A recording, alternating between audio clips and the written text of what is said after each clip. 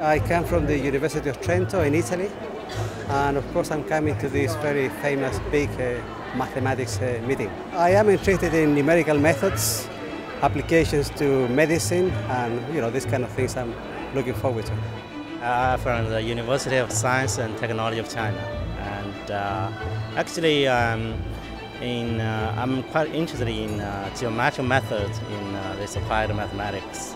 So I come from Emory University, which is in Atlanta, Georgia, and I'm looking forward to seeing many sessions on computational methods for inverse problems and image processing.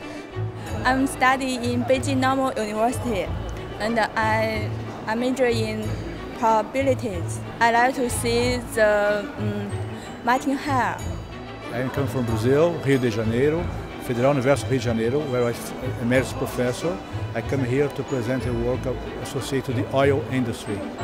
I am professor in University of Mainz in Germany, and I'm very happy to be again in the ICIAM meeting because it's a big meeting of the applied mathematics, and I'm looking forward to see invited speakers, special lectures in the evenings. I was in Vancouver and I like it very much. I thought it's very efficient, very nice meeting, and I decided to come again to Beijing.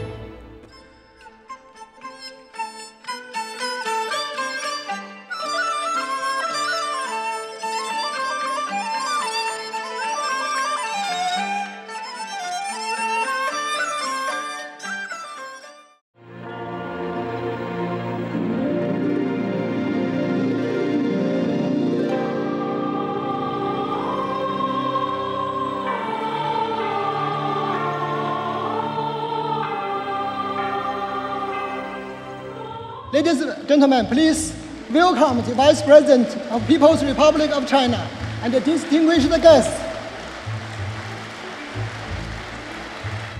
This Congress is strongly supported by the Chinese government.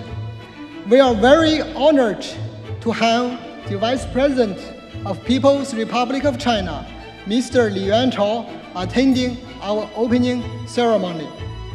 This is the moment. This is the week when we tell each other what we do, when we tell the world what we, industrial and applied mathematicians, do. We are here to describe our research, our teaching, our service to the profession, or to the commerce and the economies of our countries. We are here to show off our achievements individually and collectively. At this exciting moment, on behalf of the Congress organizers, I would like to first extend our warmest welcome to all of you to ICIAM 2015 in Beijing. Thank you all for your participation. Finally, I wish you a pleasant stay in Beijing and have a successful and memorable Congress. Thank you very much.